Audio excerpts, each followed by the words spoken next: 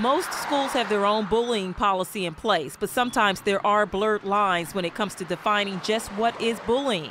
Kentucky legislators have sent the governor a bill that establishes a statewide definition of bullying. It gives us, a definition. It gives us teeth to sit down and say, okay, what you did here is bullying, and this is against the rules, and you can't do it.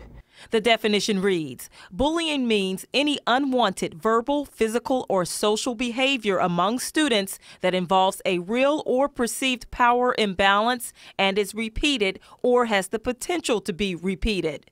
Pediatrician Dr. Christopher Bowling says some of his patients have been confused when it comes to bullying. Sometimes they're not sure if they're being teased or if a classmate is just playing around. So the child is not put in a position of saying, this is what happened, and then the bully says this is not what happened, and so you can avoid the he said, she said sort of dynamic on it.